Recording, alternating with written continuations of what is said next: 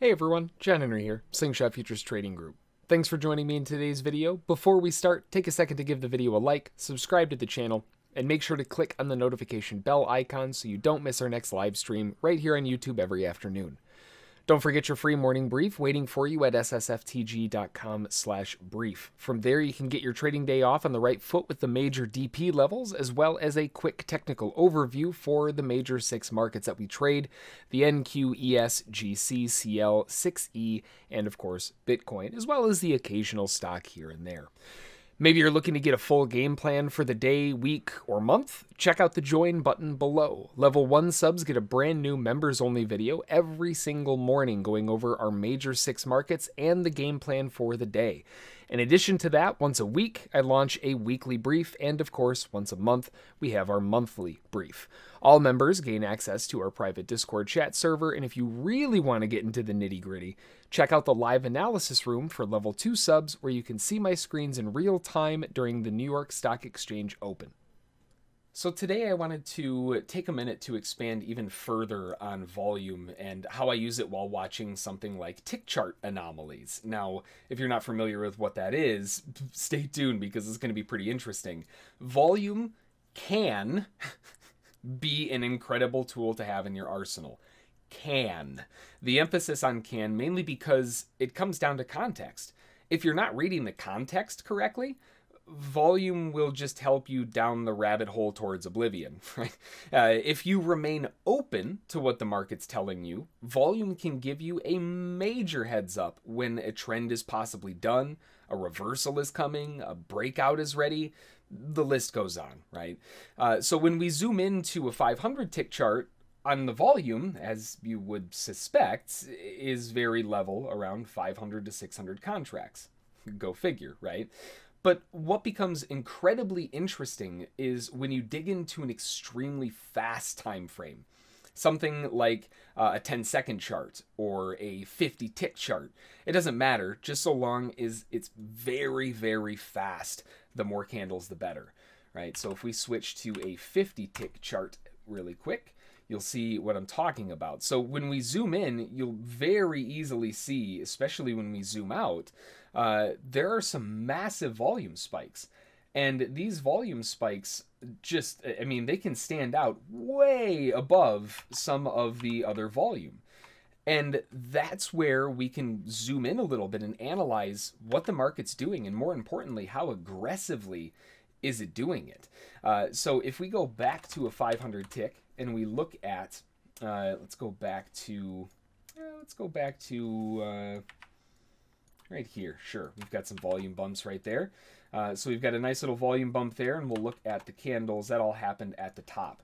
So up here, it's kind of difficult to see. I mean, yeah, we know there's volume that came in, but it doesn't really tell us where it came in, how it came in. This isn't really narrow enough. It's a very broad spectrum. There's another one right there. There's some really good volume over here as well. So let's narrow into a couple of these spots on a faster time frame so we can see what I'm talking about here. So if we go to a 50 tick, this is where we can really start seeing some things of interest happen. We can start pinpointing where did that volume actually occur and how drastic was it, right? If we look over here, we can see while the market is moving its way, we have these little bursts of increasing volume. You could almost draw a trend line across them. So we can catalog what's going on here, right? We can see exactly what candle that happened on. So we can use one of my favorite tools, which is right here, the order flow volume profile. And we can draw that directly on top of the few candles there. And we can see exactly where that volume took place. Now, the cool thing about this is where we can start deriving context. What did the market do in response to this? Did it go through it? Did it use it as support, resistance, etc.? Well, realistically, if we look at where this took place, it seems like a lot of volume took place just a handful of ticks above the highs, and the market did hold it as respect, backed off, and broke through it. Well, that would suggest profit taking. Right? Now, another confirmation of profit taking is that gradual increase. I don't know what's going on with my cursor here. That gradual increase in volume. There's no sudden burst that's just profit taking. The market's going higher and people are getting out of their positions. Pretty straightforward. But there are other times where it'll give us some really, really big clues, like this gigantic chunk of volume. There isn't increasing volume on the way. It's one humongous spike. This is where we can derive even more information. What happened here, right? Why in the world was so much volume traded inside there? The volume was so high that we would be able to go back quite a ways and still see everything that took place. So it's fairly obvious what happened. Now, we know where the volume came in because we can see it's happened on that candle right there. So contextually, what does this look like, right? Well, we have an uptrend. Gigantic chunk of volume that came in after the market pulled back a little bit and started encroaching on the highs and pulling back again. And didn't really go down, right? If this was a huge chunk of selling volume, like new sellers coming in trying to push the market down, overthrowing the buyers, then where are the sellers, right? So we see this massive amount of selling, huge sell wall shows up, and the market just goes right back up through it like nothing happened. And then it comes back down, holds it as support, support, support, support, support.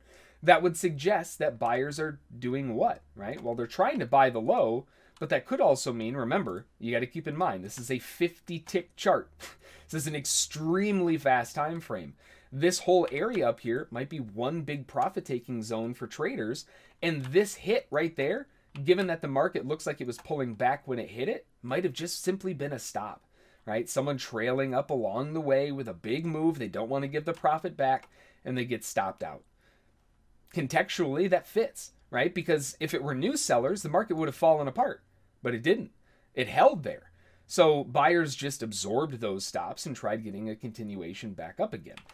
So very, very useful information in telling you what's going on behind the scenes. And if we go a little bit further, here we can see another one where we had a slight gradual increase and then just wham, one giant wall. Okay. Zoom in a little bit. See what happened. Why did that wall come in right there, right? What happened? Oh, well, fairly obvious, right? It seems like somebody got a target filled.